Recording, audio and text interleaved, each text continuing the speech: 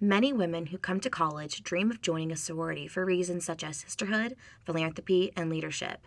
Some students even choose universities over others based on the Greek life on campus.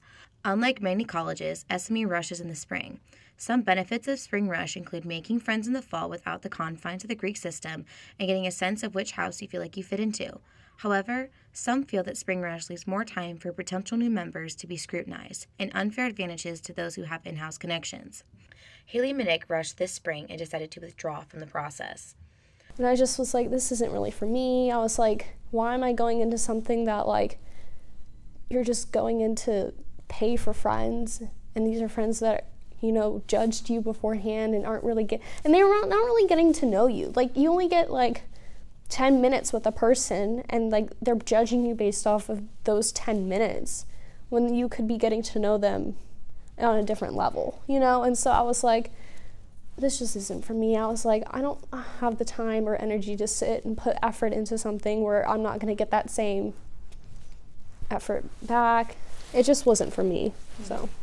While Haley believed Greek life in general was not the right fit for her, other girls decide to withdraw because they are not asked back by their favorite houses, despite having other houses still interested in them.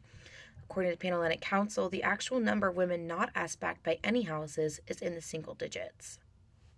So I think one of the biggest things is concerning pledge class.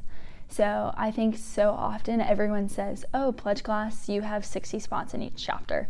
But pledge class is based off of how many women are in the process on bid day, on preference round. So if you have 600 women in the process on preference round, there would be 600 spots between all the chapters. So I think that's one of the biggest things is they say 600 girls are going through recruitment, but we only have 400 spots. I hear that so often, and every time I have to correct it because it's not true. So it's how many women you have bases your pledge class number. So withdrawing from the process can be a heartbreaking decision, leading some women to even transfer schools as a result. But those who are resilient decide to rush again. Kelsey Hodge is one of them. When it didn't work out the first time, I knew that it wasn't because of me.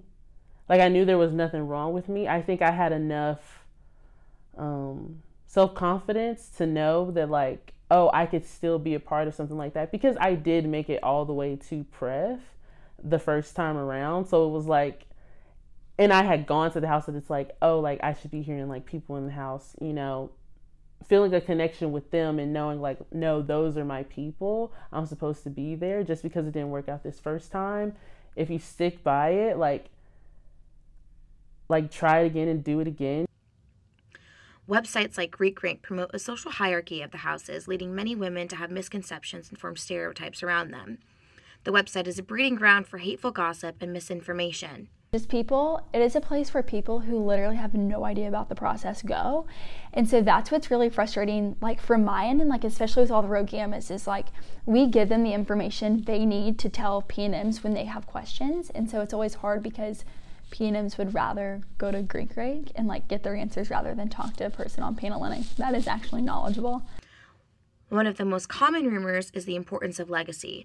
While having legacy can give you a leg up in many houses, the significance depends on the house and is confidential. Kelsey Hodge says that being on the other side of the process has opened her eyes to some of the reasons it didn't work out for her the first year. Being on the other side of recruitment, it made me realize, like, okay, Kelsey, that's why it didn't work out your freshman year, because you weren't going on rush dates. You weren't going on rush dates, and people just didn't know that you wanted to go through recruitment. Sororities are not everything, but they can be a great way to make friends and be more involved with your community. To the girls who are thinking of rushing again at SMU, don't be afraid to put yourself out there.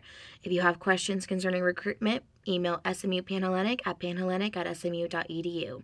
For SMU Look, I'm Audrey Johnson.